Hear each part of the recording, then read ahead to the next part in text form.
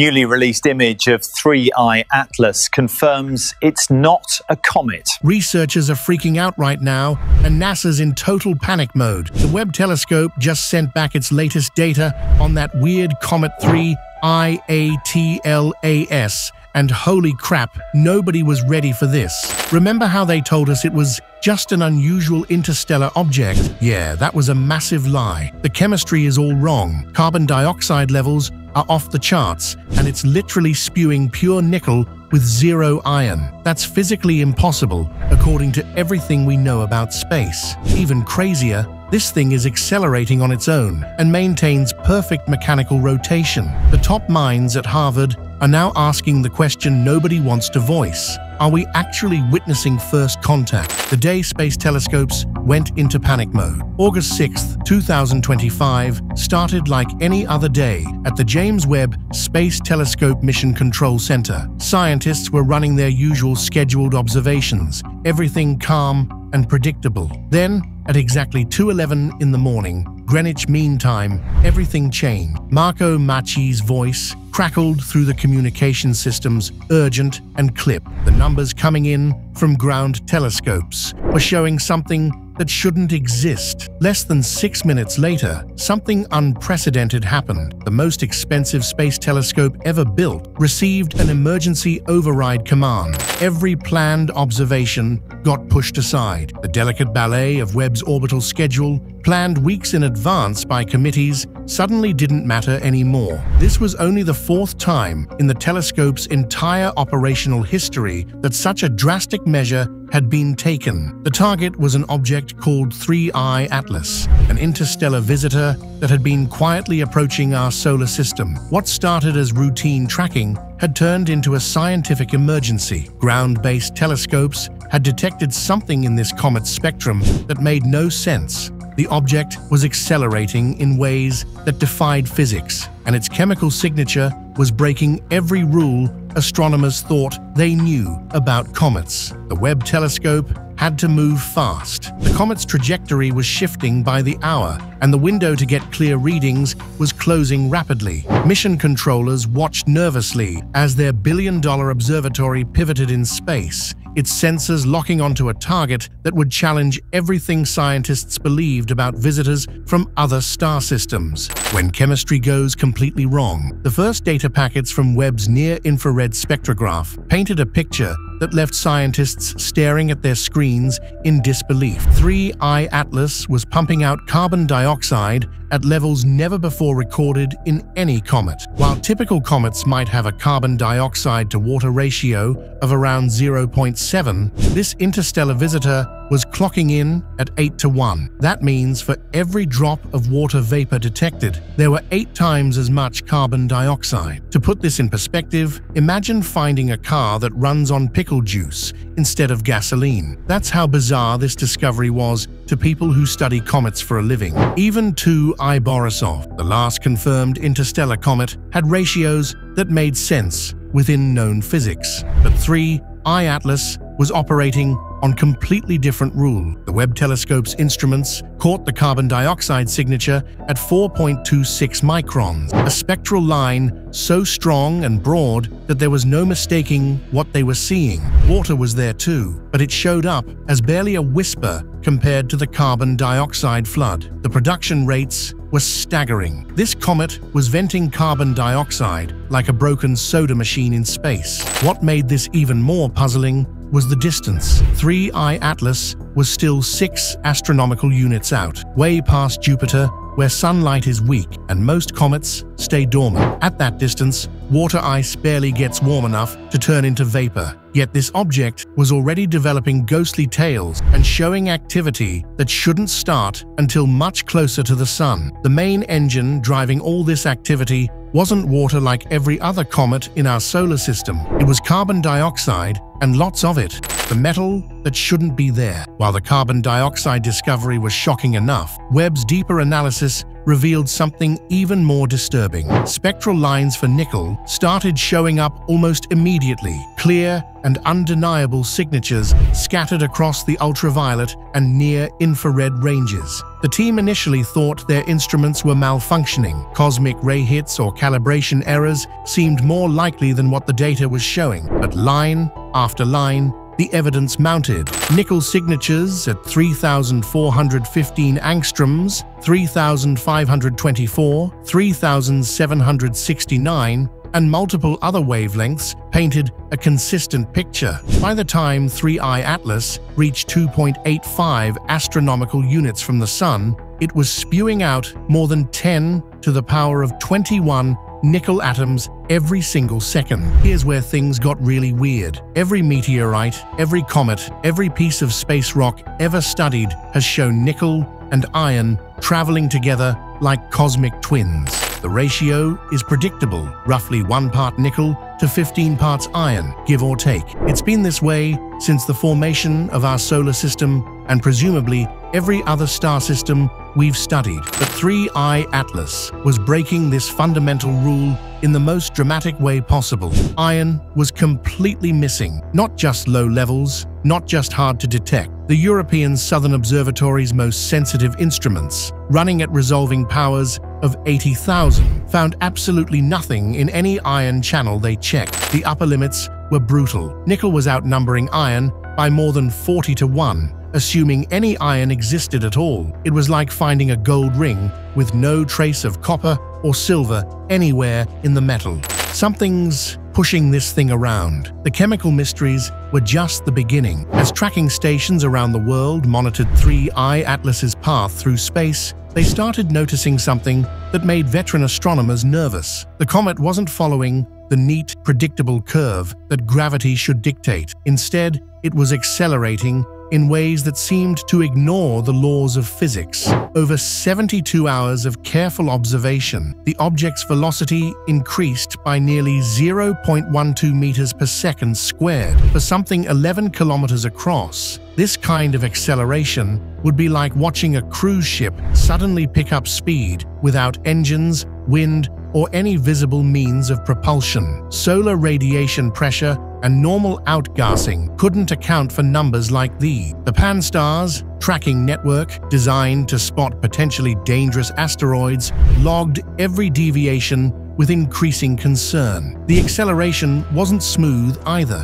Tiny, sharp jumps appeared layered on top of the main velocity increase, like something inside the object was flickering on and off. Each update from ground telescopes showed the same pattern. 3I Atlas was being pushed around by forces that didn't fit any known model of comet behavior. The Minor Planet Center double-checked all the raw data for software glitches or calculation errors. Everything held up. The acceleration was real, consistent, and completely unexplained by current understanding of how space objects should behave. This wasn't the slow, steady push of solar wind or the occasional burp of gas from a warming comet. This was something else entirely. When ancient kings held pieces of the sky, thousands of years before anyone understood what meteorites were, ancient craftsmen were working with metal that fell from the heavens. In Egyptian tombs dating back over 5,000 years, archaeologists have found iron beads with a secret that modern science can read like a fingerprint. These tiny cylinders, hammered thin and rolled into perfect tubes, contain nearly 1/3 nickel. No furnace on Earth in 3200 BCE could have produced that ratio. The famous dagger, buried with Tutankhamun, tells the same story. After more than 3,000 years in a tomb, the blade remained untarnished and sharp. X-ray fluorescence testing revealed 11% nickel content, plus traces of cobalt that only appear in iron meteorites. The Widmanstätten pattern, those distinctive crystalline bands that form only in the vacuum of space, lies hidden within the metal structure. Ancient Babylonian tablets speak carefully of stones that rain from the sky and stars that burn. Their word for iron and bar appears in lists of precious materials alongside warnings about disasters from above. These civilizations couldn't understand the chemistry or physics involved, but they knew that when metal fell from the sky, it was different from anything they could mine from the Earth. The Manchester Museum's collection includes dozens of these ancient artifacts, each one carrying the same cosmic fingerprint of high nickel content. From Egypt to Mesopotamia, royal tombs contain blades and jewelry forged from fragments of shattered worlds. The metal was both treasured and feared, seen as gifts from gods or omens of coming disaster. The clock that keeps perfect time. As if the chemical anomalies and unexplained acceleration weren't puzzling enough, photometric data from the Gemini South Telescope and the TESS Space Observatory revealed another layer of strangeness. 3I Atlas was brightening and dimming with clockwork precision every 7.2 hours. This wasn't the slow, irregular tumble expected from a jagged chunk of ice and rock. The light curve was sharp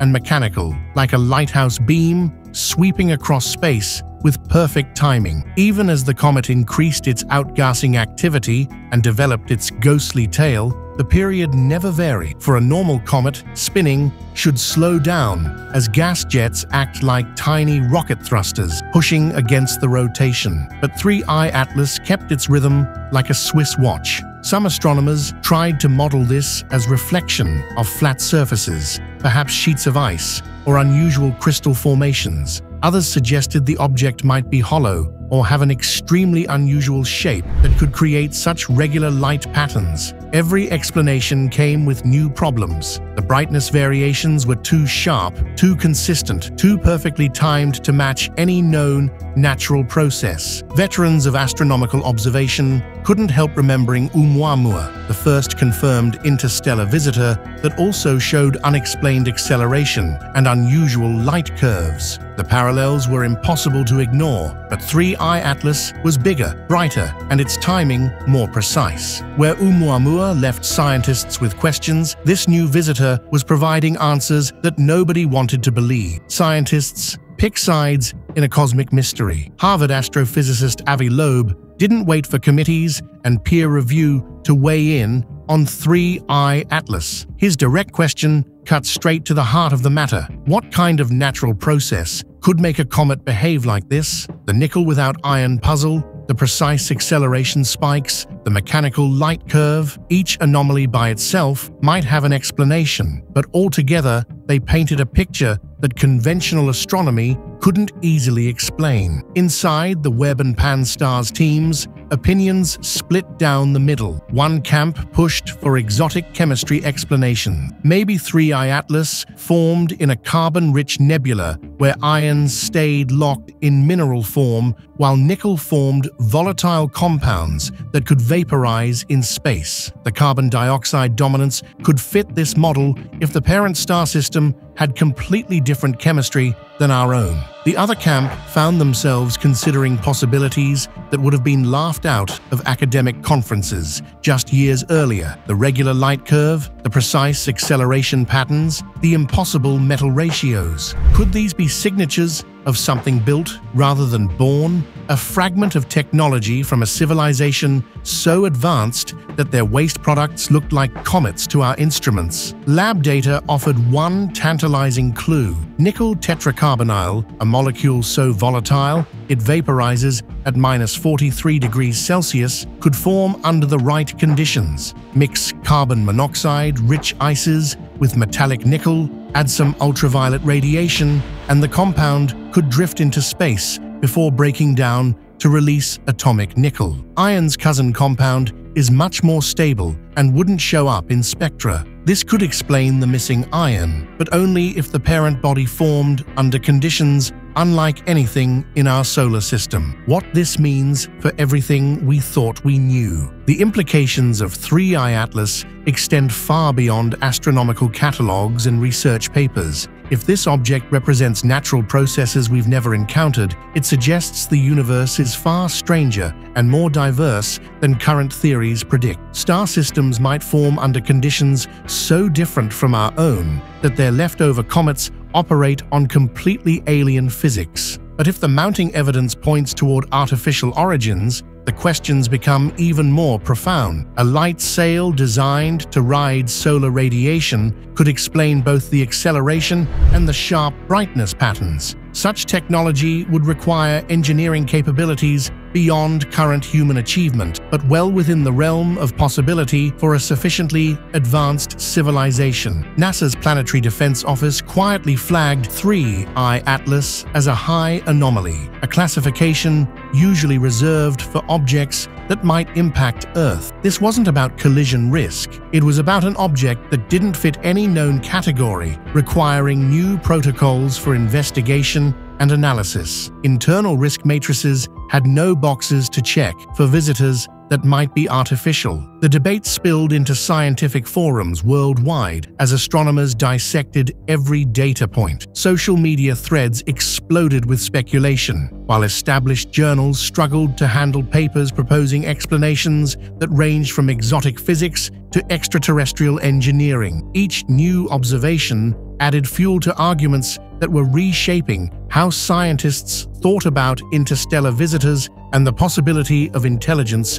beyond Earth. For the first time since the space age began, astronomers found themselves seriously discussing whether humanity had detected technology from another star system. The evidence wasn't conclusive, but it was compelling enough to force conversations that science fiction had explored for decades. 3I Atlas had become more than an astronomical curiosity. It was a mirror reflecting our deepest questions about whether we are alone in the universe and what it might mean if we're not. Thanks for watching another episode. While you are still here, make sure to click the video on your screen for more quality content.